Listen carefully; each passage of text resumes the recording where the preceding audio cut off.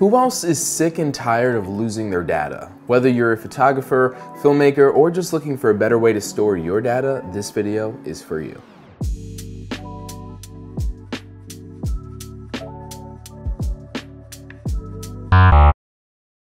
No backup solution is completely foolproof. Hard drives are bound to fail, and the best thing we can do is replicate our data in enough places to mitigate that risk. In this video, we'll talk about direct attached storage solutions like these external hard drive options to connect to your computer for backing up. If you're interested in network attached options, check out the video at the link above. So let's start with a few basics, and then I'll give specific backup solutions for small to large size setups. Backup method 3-2-1 rule. The 3-2-1 rule suggests storing 3 copies of your data on 2 different media types with 1 copy stored off-site. This has been the gold standard until recently when 3-2-1-1-0 and 4-3-2 have become more secure. However, we'll keep things simple because the best solution is the simplest and most seamless one that you can actually understand and keep track of. So for this video, we'll keep 3 data copies on 2 different media types and 1 off-site in the cloud.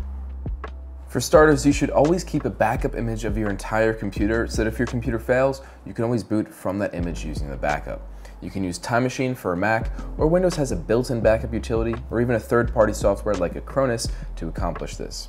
You can add a partition to your backup drive to do this, but my recommendation is just have a dedicated drive for your image backups. If all of your data, photos, and files are in this system image, well, then you're already almost covered in terms of proper backup.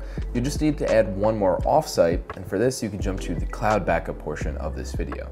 If you don't need a ton of storage or speed, but just want the reassurance of having your data backed up, then you'll want to get an external drive that you can back up all of your data to. If you're storing all of your data only on this drive and not on your computer, then you want to have a second external drive as a backup.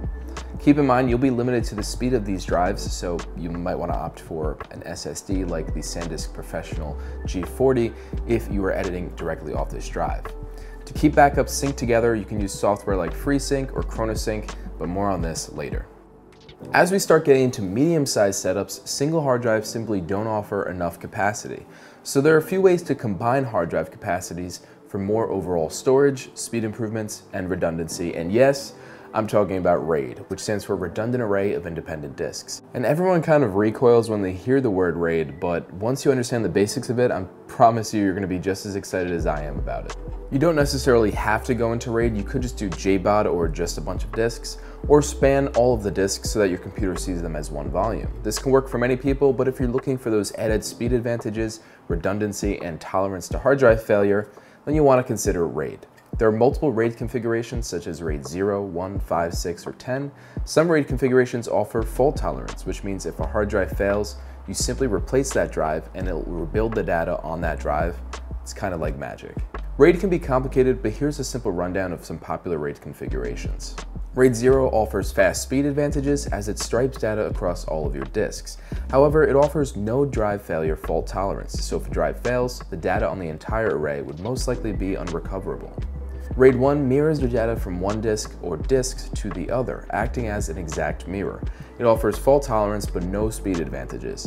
This also means that you'll get half the capacity, since half will be used as a mirror. RAID 5 requires at least 3 disks, and it stripes data across all of the disks and also has a parity disk, which means that it can tolerate one drive failure, and because of this, you would lose the capacity of one drive, since that portion is dedicated as a parity. RAID 6 requires at least 4 drives, and it operates in a similar way to RAID 5, but can tolerate 2 hard drive failures, reducing the overall capacity by 2 drives. RAID 10 is sort of a cross between 1 and 0. It requires at least 4 drives and mirrors data across the disk, dedicating half of your drives to a mirror image, which means you'll get half capacity.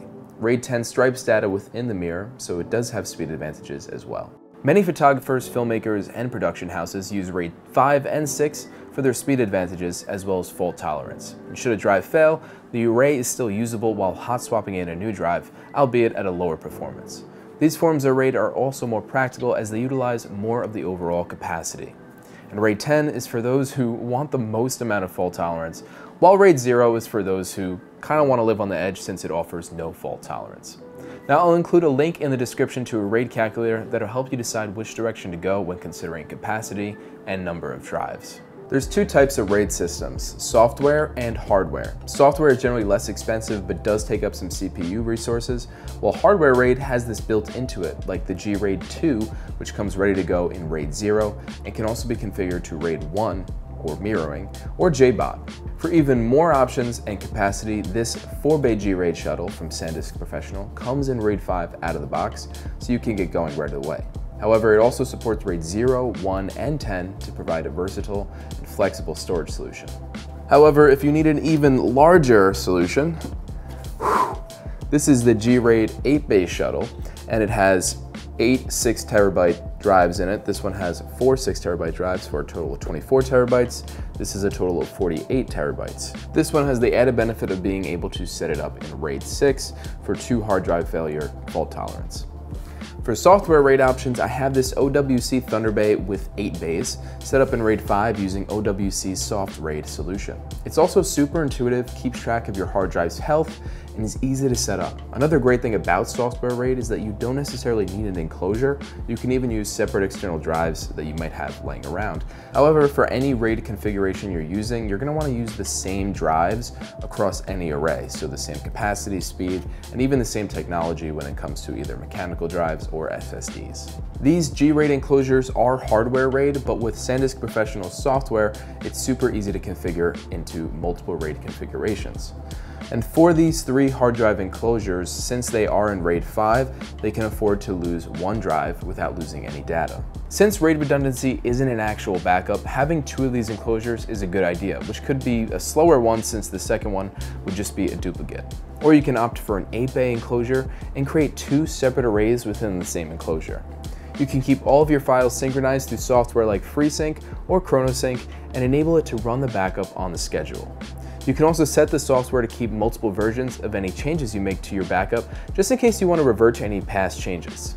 For those who like to take their work on the go, you can always edit off of your computer and back that up to an external drive, or you can edit directly off of an external drive. Of course, if it's fast enough, the SanDisk Professional SSD is fantastic for editing off of because it doesn't have any data throttling, which is an issue that plagues many other SSDs on the market. Then you could use the FreeSync software or other similar software to back that up to your RAID enclosure whenever you're home from traveling, something that I personally do since I'm frequently going back and forth.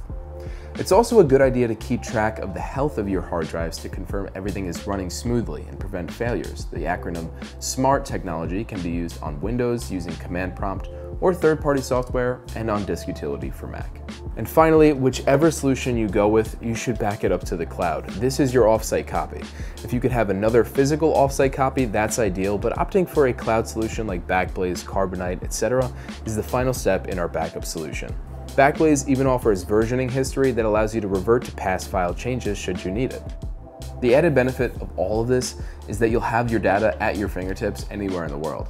However, for network attached options, tune into the video above where we break down some simple setup options to attach your data to the network. Well, that was a long-winded video, I know, but it's a topic we're really passionate about at B&H. As you go out and take amazing photos and videos, we want to make sure that you have them for years to come. If you have any questions on some of the awesome hard drive or enclosures that we talked about here today, be sure to leave a comment down below. My name is Matt, and thanks for watching.